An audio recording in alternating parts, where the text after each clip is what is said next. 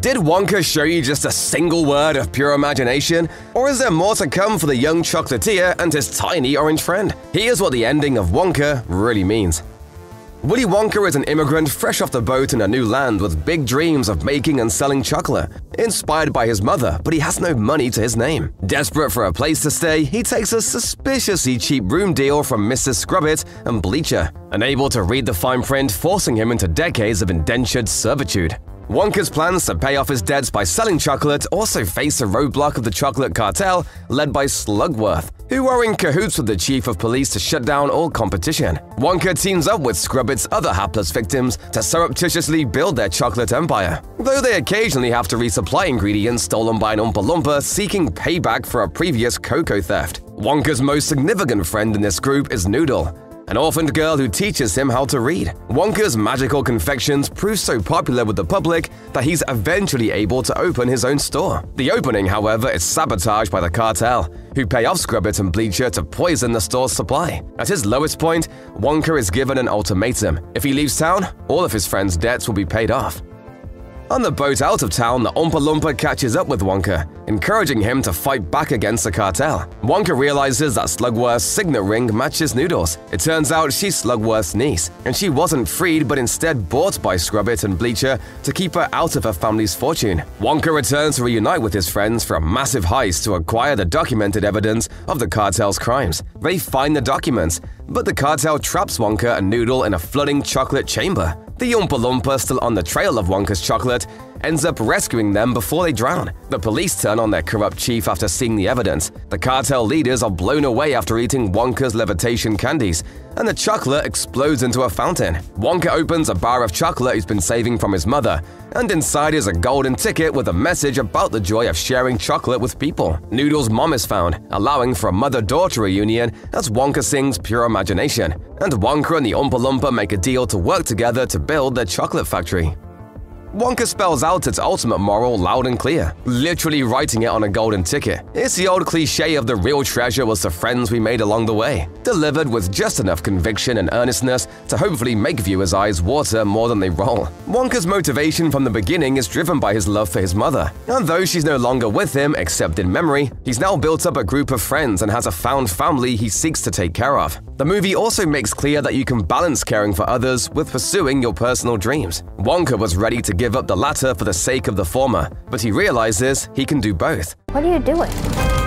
I'm making chocolate, of course. This message is perhaps the one thing the movie has in common with the 2005 Charlie and the Chocolate Factory. Whereas the book and the 1971 movie use Wonka primarily as an arbiter of sin and virtue for the kids visiting the factory to learn lessons from, the 2005 movie shifts the arc more towards Wonka himself learning the value of family. The difference is that Johnny Depp's version of Wonka learned that lesson at an older age after having a much more fraught relationship with his own family.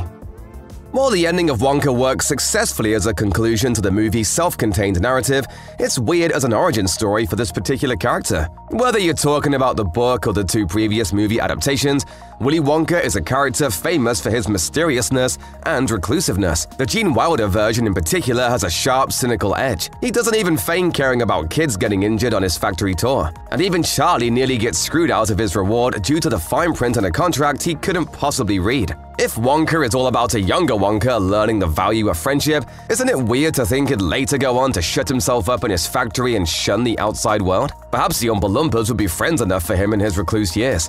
But surely he'd want to stay in some contact with Noodle and his other human friends as well, right? Furthermore, it's sad to imagine this version of Wonka, screwed over by contract law in his youth, growing up to be the same man who would try to do the same to other people. The suspense is terrible. He's gonna go this time. I hope it'll last.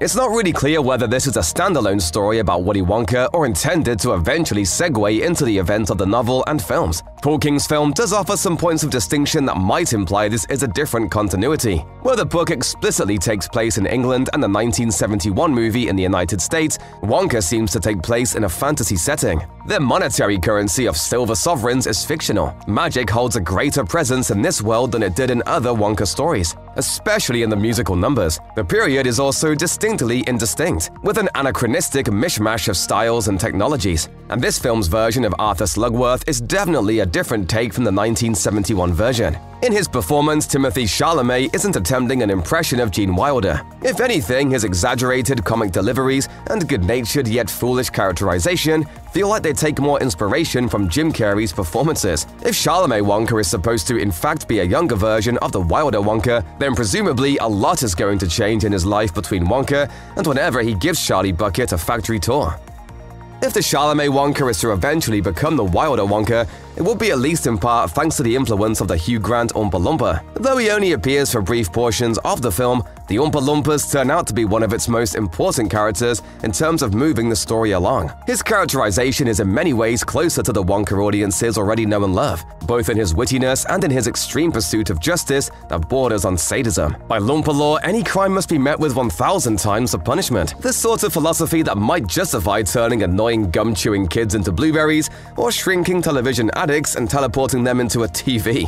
It's the Oompa-Loompa who encourages Wonka to fight back against the chocolate cartel, setting the story's climax in motion. While this fighting back doesn't escalate into the nightmare fuel of Book Wonka or Wilder Wonka's ironic punishments, it does at least push the character a bit closer to classic Roald Dahl-style darkness rather than keeping him purely a figure of innocent whimsy. Combine the Oompa-Loompa's influence with Noodle starting to give Wonka a more proper education on non-chocolate subjects, and you can at least imagine the roots of how this version of Wonka is starting to become closer to the original in some ways, even if the power of friendship stuff makes it more different in others. In an interview with Games Radar coinciding with the release of the film's trailer in July, Paul King gave insight into how he went about approaching his conception of a younger Wonka. Doing so was a challenge, he said, before continuing to say, "But I also felt, maybe misguidedly, but just probably from those childhood readings, that I did know who this person was." How do you like it? Dark, white, nutty, absolutely insane? He pointed to the end of Willy Wonka and the Chocolate Factory as proof of how even the aged, cynical version of the character still believed in goodness, kindness, and hope, which was key to developing his younger version. Noodle, he explained, was necessary as a slightly more cynical person to counterbalance young Wonka's innocence. Even so, King acknowledged, "I'm not sure my soul is quite as dark as Roald Dahl's." That sentiment goes some way to explaining why the film ends on such a happy note, with Wonka's positivity generally intact.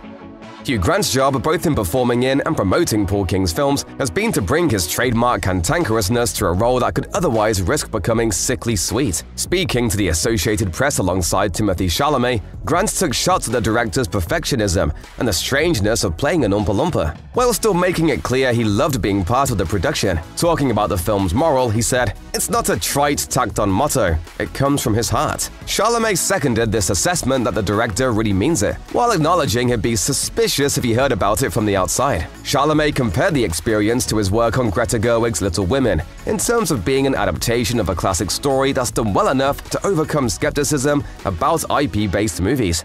This movie was like a breath of fresh air with a story that's outside the bounds of Roald Dahl's original material. I thought it was magical.